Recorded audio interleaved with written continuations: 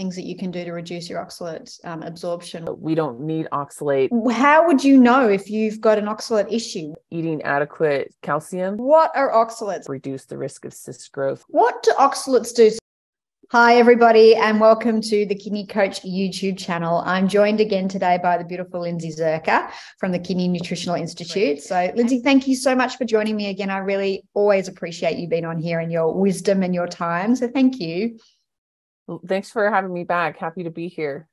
Yeah, it's awesome. So oxalates, let's just dive straight in. So what are oxalates and why should people with kidney disease even know what this word means?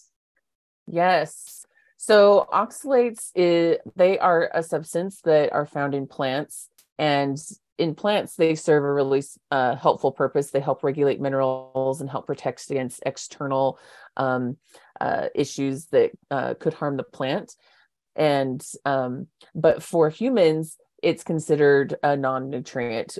We don't need oxalates, and they just happen to be in a lot of plant foods that we eat. And so for kidney disease, we like to pay attention to them because certain conditions can arise that can make people higher risk for absorbing more oxalates, and that can increase your risk of kidney stones. And then we've also found that for people who have PKD, that reducing oxalate intake may help to reduce the risk of cyst growth, but also we've noticed a lot of different type of symptom improvement, like flank pain and joint pain and things like that.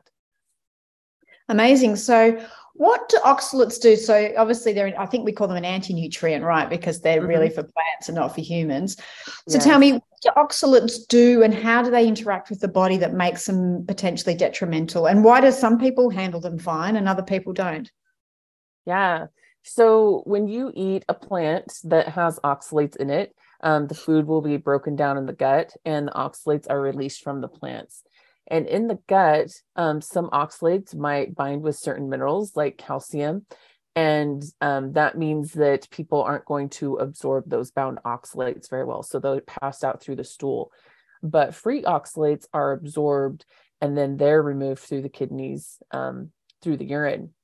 And sometimes people can be more prone to absorbing oxalates if they have some gut issues. One of the biggest ones is if you aren't digesting your fat very well. And this can happen if you've had your gallbladder taken out, or sometimes if you've even had, you're on medications or other things that reduce your stomach acid, that will reduce the amount of enzymes to help break down your fat. And what happens then is if you have all this extra fat that isn't being broken down, then it will actually bind up the calcium. And so the calcium isn't really free to help bind up those oxalates.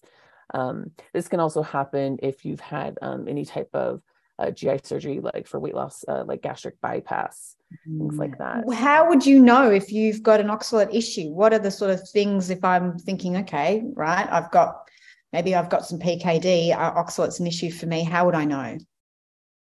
So it is always a good idea to talk with your healthcare provider and ask them about it.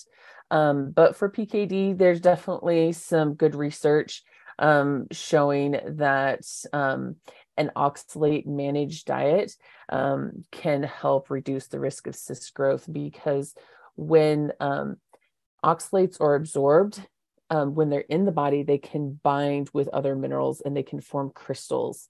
And if this happens in the kidney, this can form kidney stones that normally the tubules, the tubules in your kidneys will have to expand to let those kidney stones through.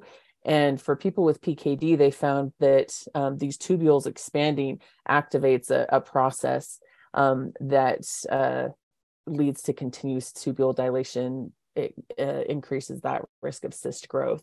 And so for PKD, you may not exactly have symptoms. It's just something that's coming up in the literature is a strong correlation. But some people have found that if they have a more oxalate managed diet, they don't have as much flank pain, they don't have as much joint pain, they overall feel better because those oxalates just seem to be wreaking some havoc in their system. Other people might think they might need to manage their oxalates if they have had previous kidney stones that were calcium oxalate kidney stones. And then, or, potentially if you have a family history of kidney stones and you have other risk factors for developing kidney stones, it might be worth something considering. And then if you just, if you have some gut issues, like if you've had your gallbladder taken out, if you've had, GI surgery, or if you notice that maybe you have kind of funky looking stools, it's something good to talk with your doctor about and say, hey, is this am I digesting my foods really well? Is there a problem here? Those kind of things would be things that would make you think maybe you should consider looking at an oxalate managed diet. Okay.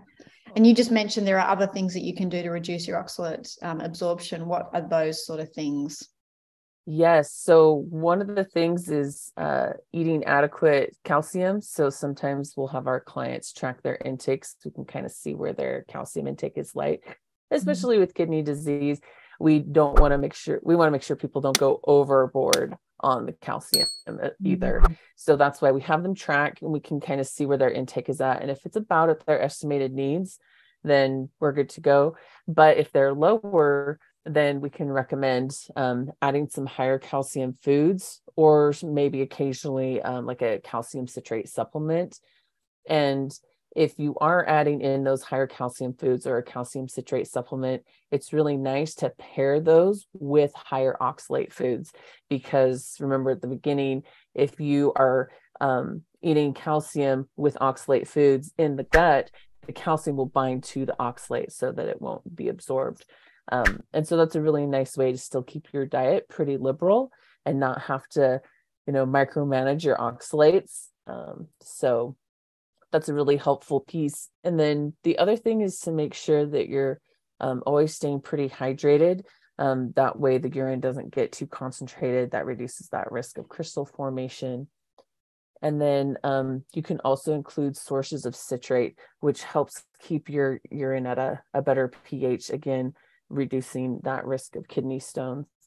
And sources of citrate could be like adding lemon or lime juice to your drinking water, using it in salad dressings, or like lemon or lime ice cubes. And then of course, like a calcium citrate, magnesium citrate, depending on what your other nutrition needs are. Lindsay, thank you as always for your expertise and time and knowledge. I really appreciate it, and exactly how you put things forward for people to understand nice and easily. It's always greatly appreciated. If you have decided that you absolutely have an oxalate issue and you would like to work with a practitioner, you can head over to the Kidney Nutritional Institute and click on About Us and Practitioners, and you'll find all of Lindsay's details there. I'll put that in the show notes below. If you want to know more about what we do, head to www.kidneycoach.com. And if you want to be informed every time we put out a video, make sure you hit subscribe. And if you have any comments, or you'd like Lindsay or me to interview anyone on any specific areas, make sure you leave some comments below and I will get back to you.